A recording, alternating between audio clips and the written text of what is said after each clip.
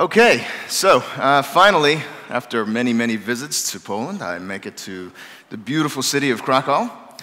And I make it here to discuss the future of Magento. Now, we should all take a moment and wonder why we're listening to me talk about the future of anything. I can't usually plan beyond my current day, but what I wanted to do was to give an update on where we are, what the plans are that we have to help continue to move Magento ever forward.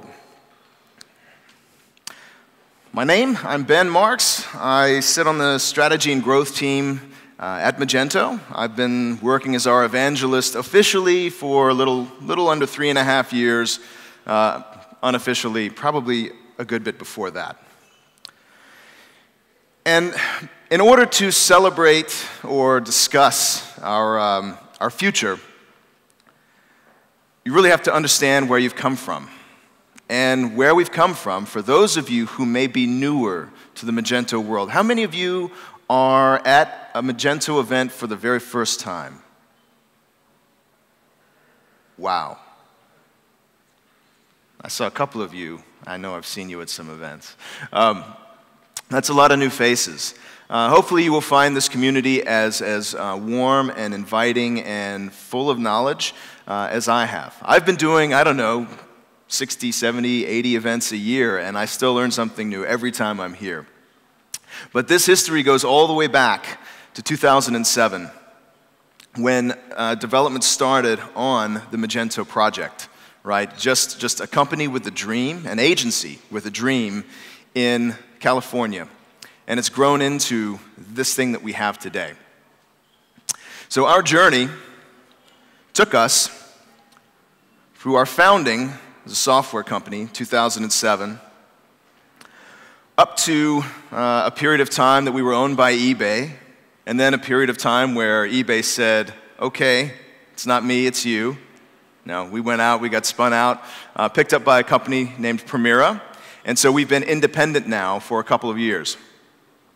So we had our launch, we had our release of Magento 2 in 2015, and then we've had a number of other things that we've delivered, right? So our timeline with bigger offerings like Magento Order Management, the re-release, the new release of our marketplace, where we were functioning more like an app store, which is what we ideally would have done from the beginning. We acquired RJ Metrics. That became our business intelligence arm. We have the release of Magento 2.1, and then a couple of acquisitions. We have Magento Social. We had a CMS system that we are integrating into our core, and our upcoming B2B release, as well as shipping service package environment. And then earlier this year, we received a substantial investment from a private equity firm in Hong Kong, Hill House Capital. So you can see, again, imagine getting the vision for this as an agency and then having this grow into what it is today. It's gone pretty far afield. It's got a life of its own. So that kind of gets us a summary up to where we are today, in the present. And I would say that this world that we're working in, I don't know that I've ever been around a more consistently innovative group of people. And it's a big community, right? We've got a 250,000 people on the forums. We've got people interacting in forums all over the place. We've got people hosting all sorts of events around the world. We're present in pretty much every industry vertical there is. And there is a bit of Magento, there's at least a little piece of orange in damn near every country around the world, and we're trying to figure out how to get into the rest. Kuba mentioned that there were continents that are still waiting for Magento, and we are currently just trying to train penguins so we can have Meet Magento Antarctica. Kuba will probably have a marathon there when we finally show up. This history has not only given us a rich community, but it's given us a powerful position in marketplaces throughout the world. We've got accolades, right? We're recognized as a leader pretty much everywhere that it matters, right? So we have the most recently being named a leader in the Magic Quadrant. And for me, this means that we get the attention now at the top. We get attention at the enterprise space. But these accolades all come down, they all resolve down to the work that we do as a company, building a product, and the work that you all do in the community. And what does this work all get us? What does this mean? What's the market impact of Magento? As of right now, $124 billion a year in global volume is enabled by Magento Codebase. 124 billion. We're looking at 60 million online buyers interacting with Magento Codebase. And 5 billion that's in the service economy of Magento. I want to actually differentiate between these two numbers. 124 billion in essentially enabled commerce transactions. But just in the business of doing business, $5 billion, that is people's lives. That's their livelihood. That's my career. It's your careers, it's our aspirations. Magento has been a life-changing force the world over, especially here in Europe. The amazing / slightly scary thing for me is how much this is going to grow over the next several years. And these are not my numbers. These are professional analyst numbers whose jobs it is to get this right. So we're looking at an almost doubling of growth in the next few years. Another 40 million plus buyers interacting with Magento Codebase and services, and looking at a service economy of almost $14 billion.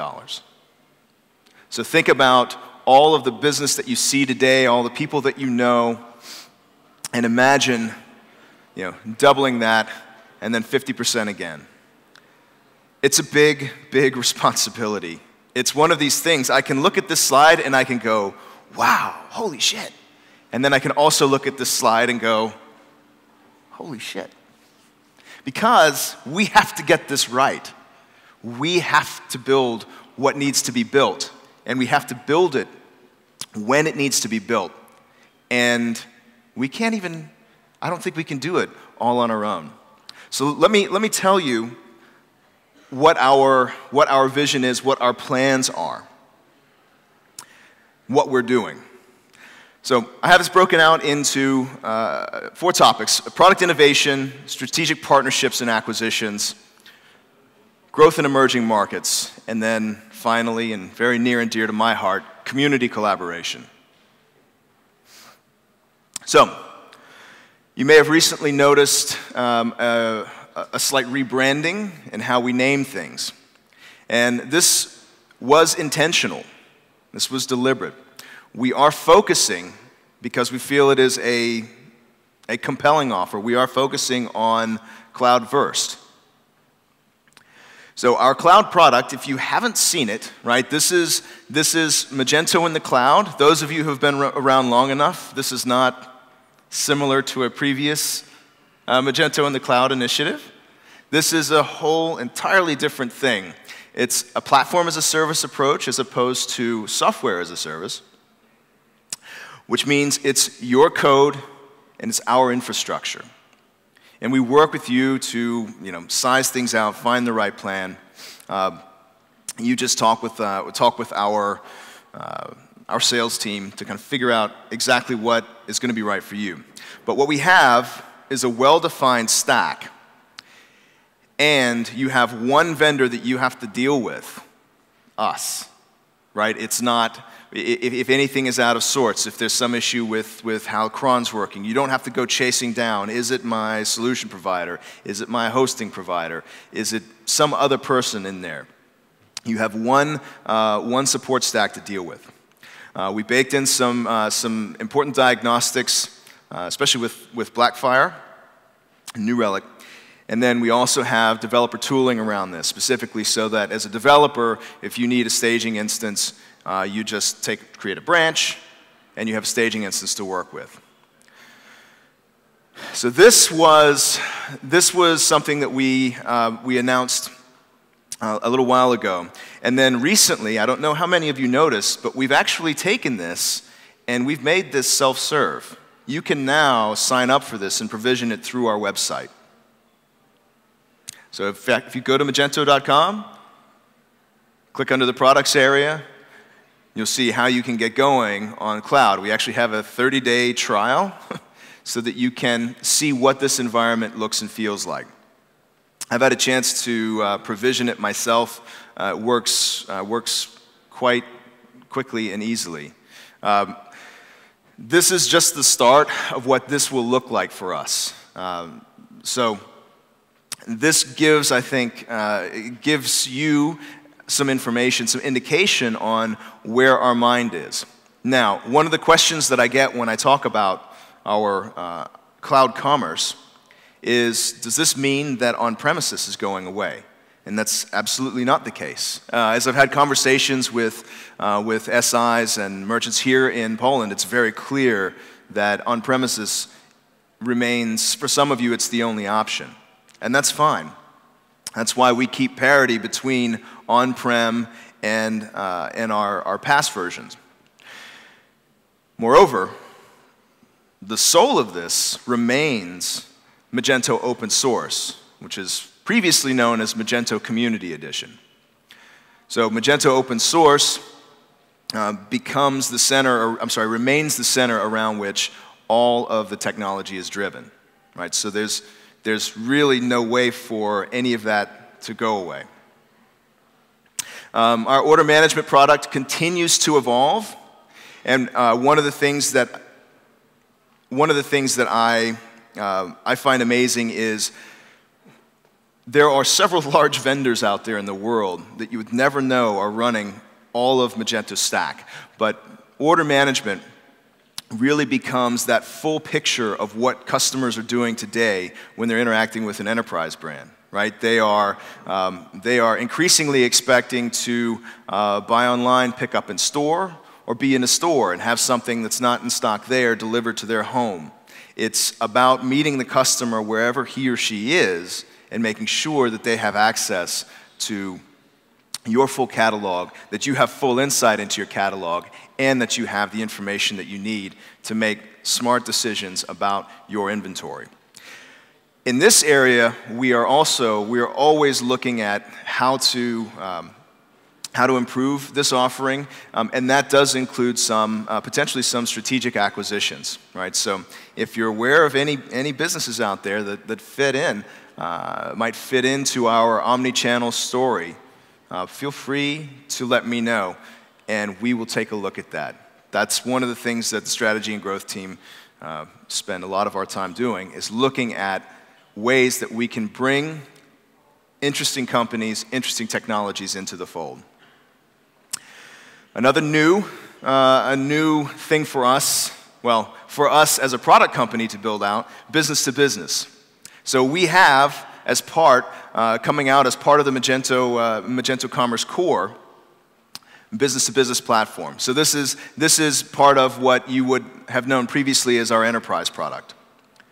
And business-to-business, interestingly enough, we were the leader in business-to-business before we even had a deliberate business-to-business product. People have just been taking Magento, and I know some of you have taken Magento and made it a business-to-business platform, and maybe have more gray hairs because of it, right? There are a lot of challenges to solve when you take something that's focused for B2C and you make it work in the B2B world. So what we did was we actually went around to all of these experts that we already had in our own sphere, and we asked you what you needed. Like what are the most common set of requirements? And we built those. So you have the ability to set up company structures inside Magento B2B. And inside those company structures, you can break out roles. And these people have different privileges of things they can do in the system. Can they build a quote? How large can that quote be? Can they place an order? How large does that order be? That's one flow. You can extend and administer credit for company organizations. And there's quick reordering, there's ordering by SKU. You can type in SKUs, you can import a list of SKUs to build out orders. It's all about, these are the interactions that people have already. A lot of people still doing this by fax machine, right? So people are slowly moving away from that. The B2B market continues to be one of the fastest growing spaces for us, for business. So this is just an example of a few of the features that we've built. And I'm happy to say that even when this was in alpha, one of the largest B2B implementations went live in Germany. Not that I recommend you build your stores on alpha software, but we know from early feedback in the market that what we built was right, because we built this not as the be-all, end-all. We built this as a basis for your customization, because B2B, e-commerce is always custom, B2B even more so. And then we have for the developers in the room, we have a great Swagger API underneath for you to build against for all of your integrations. Another area of innovation for us, and when I say innovation, this is innovation by acquisition. We bought an analytics company, RJ Metrics. Just visited their office in Philly a few days ago. Great team, but they're now fully integrated into Magento. And pretty much the whole team stayed on board. So we've got an office of about 40 people there. Business intelligence. So we have a few different tiers. But this is more than just like, oh, okay, someone came to your store and they bought a thing. This gives you the ability to track, tie into campaigns, figure out the money that you've spent versus the profile and the real profile of who that person is. So you can see, okay, we made an adjustment in retargeting or AdWords, and we made X dollars from this campaign. Well, this on the back end helps you really tie that data to a customer profile and find out, well, we did get this customer back, but what do we think they would have done anyway? Was it worth the spend? And one of the nice things that this does is this gives the power. You don't actually have to have a degree in like business analytics to be able to build reports together. That's a lot of what this does, is it gives power to, say, a merchandiser to build reports that matter to him or to her. And then, even better, is you can take this data and then integrate it into your own offering. If you are an extension vendor, you can actually build off of the Magento BI backend, because all of the data in the system and the way it's aggregated can come back, can be taken out, and you can work with it.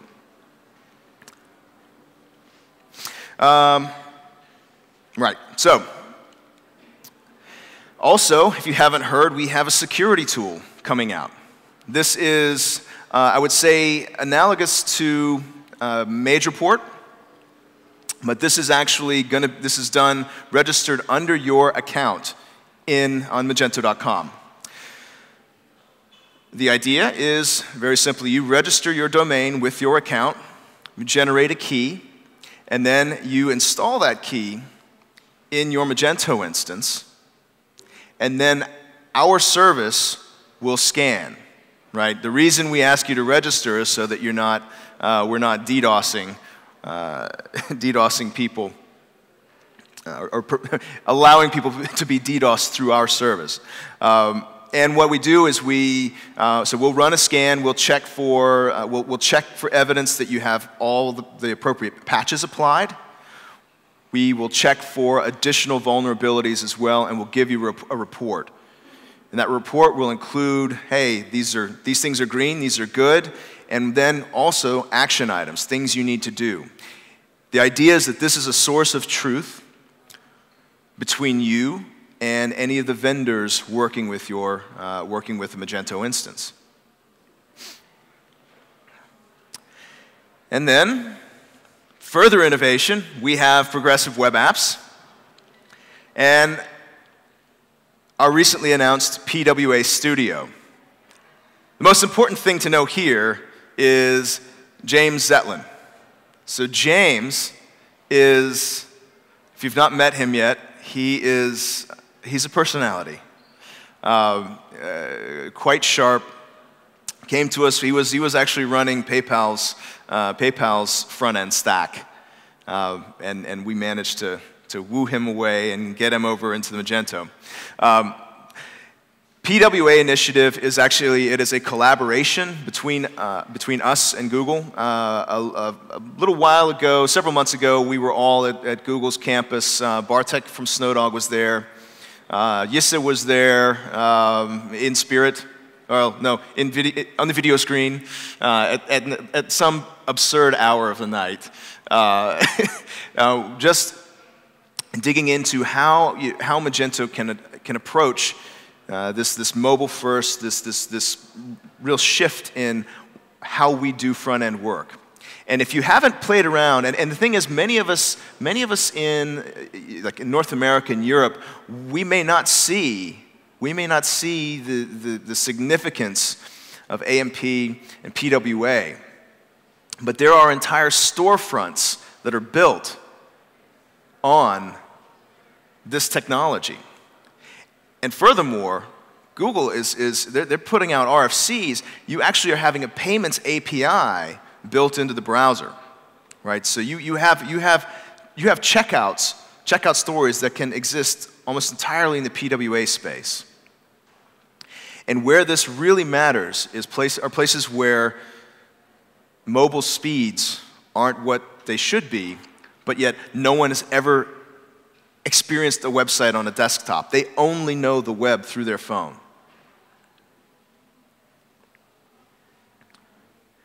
One of the important things and interesting things for me about PWA is this means that we will be getting into really digging into our service layer, our API layer. Like how we power this is going to involve some fundamental work to build out what we can offer via web service. Right, so stay tuned to this space. We'll be working on this for the next year, but you'll be seeing the effects of this within the next 6 months for sure.